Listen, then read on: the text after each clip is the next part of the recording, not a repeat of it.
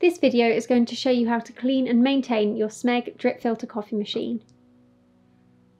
To clean the outside of the machine, allow it to cool first, then wipe down with a soft, damp cloth.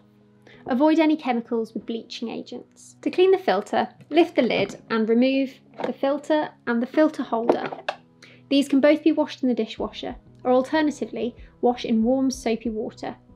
Remember to dry thoroughly before reinserting back into the machine.